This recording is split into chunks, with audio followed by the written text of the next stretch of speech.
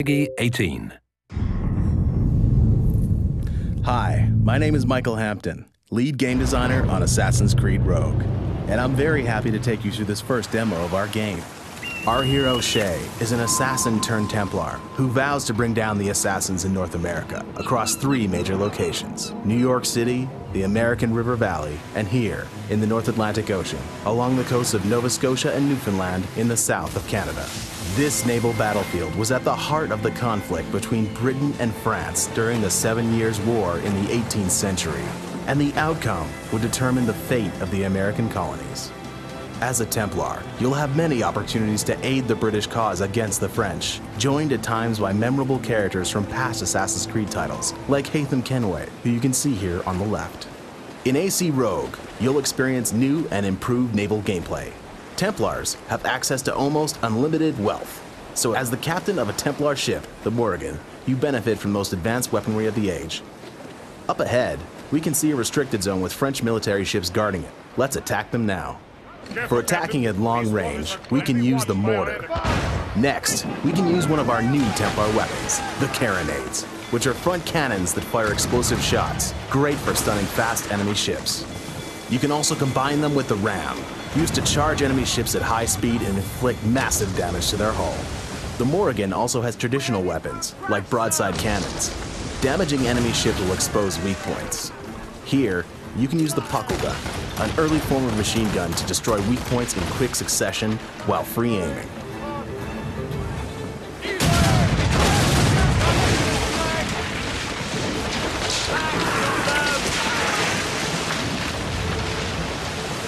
This ship is chasing us.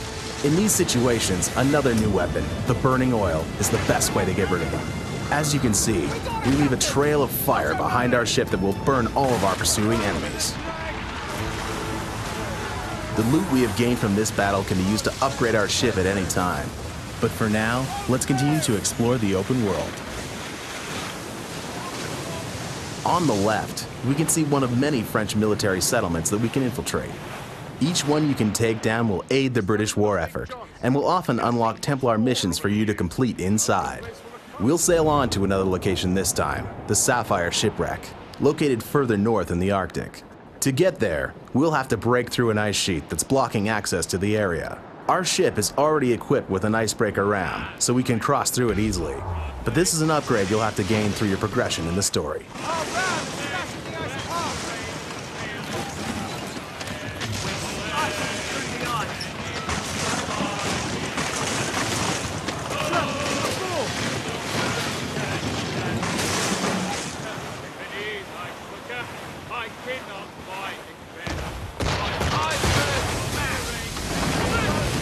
Looks like we're under attack again.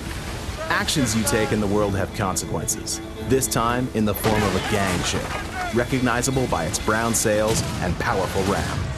The gangs are allies of the assassins, and will hunt you down when you have a high wanted level. The gang ship has managed to ram us.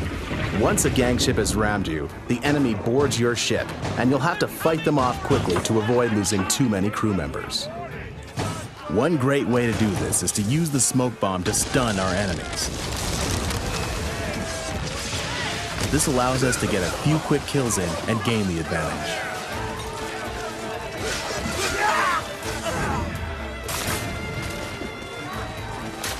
Here is their captain. Trained by assassins, he is highly skilled in combat and difficult to take down. Let's see if we can surprise him with the rope dart.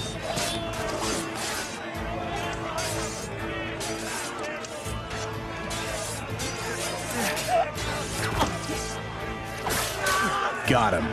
With their captain dead, the enemy crew surrenders. Now, the ship is ours, and we have different options to choose from.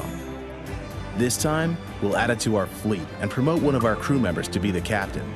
We can now send the ship on missions to help the British in the war. While sailing, don't hesitate to destroy icebergs in your path. It can clear your way, but most of all, many have collectibles inside, like animus fragments and frozen cargo. You can also use them as temporary cover during battles. In the distance, we can see some of the military activity which is found throughout the North Atlantic Ocean. In the war between the French and British, you can help the British by freeing their prisoners of war. You'll have to destroy 2 military ships escorting the prisoner of war ship without damaging it. Otherwise, the prisoners you're trying to save will be killed. But let's leave that for now and continue on our way. There is also a harpooning site nearby. There will be many opportunities in the North Atlantic world to harpoon whales and sharks. Hunting these animals will allow Shay to craft unique weapons and armor. Here is one of our new animals, the narwhal, which is typically found in this Arctic region. For now, let's continue to our initial objective, the frozen shipwreck. In the background, we can hear our crew singing. There's around 20 new shanties you can collect throughout the game, along with many of your old favorites from Assassin's Creed 4 Black Flag.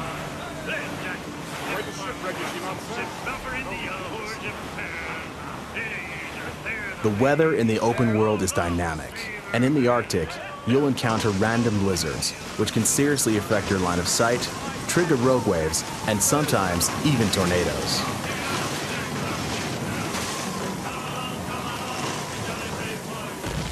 Finally, we've arrived at our destination, the Sapphire Shipwreck.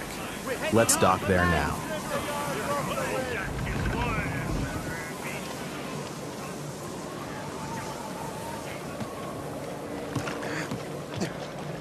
Frozen shipwrecks are full of valuable treasure, so they're really worth exploring.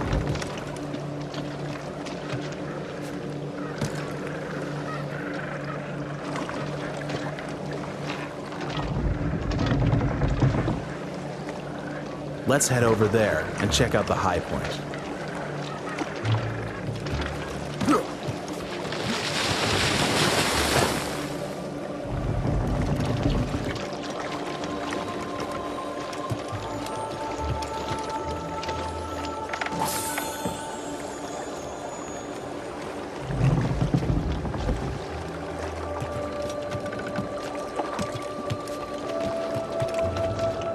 You can also find hidden items, like the Templar armor.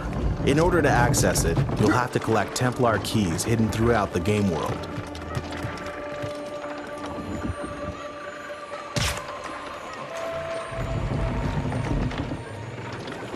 Here, we can see a polar bear.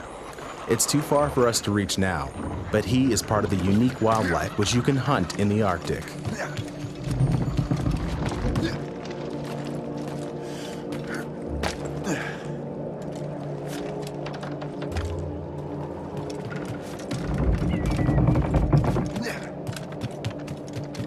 Okay, we made it. Now, let's have a look at the beautiful northern lights of the Arctic.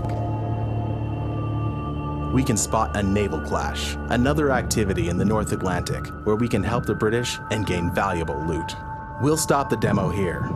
We hope you enjoyed this brief glimpse into the exciting world of Assassin's Creed Rogue.